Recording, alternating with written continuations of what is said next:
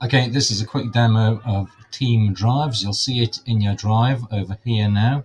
So if you click on Team Drives, you'll see any that have been created. You can click on New Team Drive, and let's call this Test Team, and you can click on Create. And the point of a team drive is that the files and the folders that would live within a team drive don't belong to people who create or move files into there.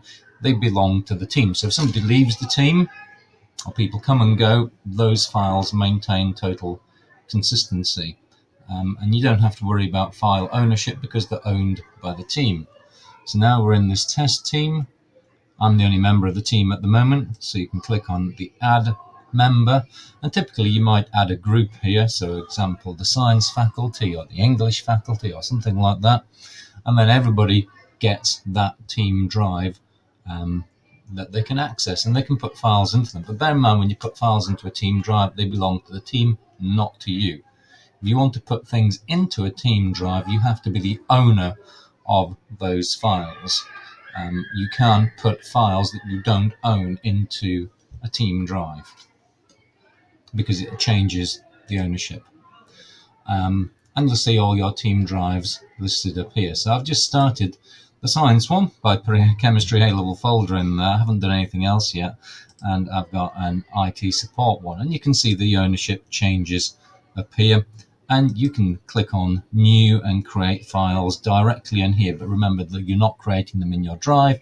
You're creating them in the team drive, so they're owned by the team. If you want to change permissions, then you can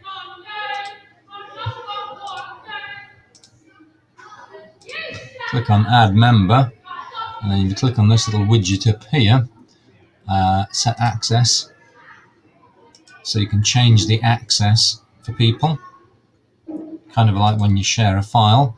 And if you've got full permissions on a team drive, you can change the memberships. At the moment, science staff have full access here, and I've got full access. But I'm also a member of science staff, so I could remove myself from that, really. I don't need to be a separate person just because I created it originally. So hopefully that will make it easier to work in a collaborative way as a team. Early days though.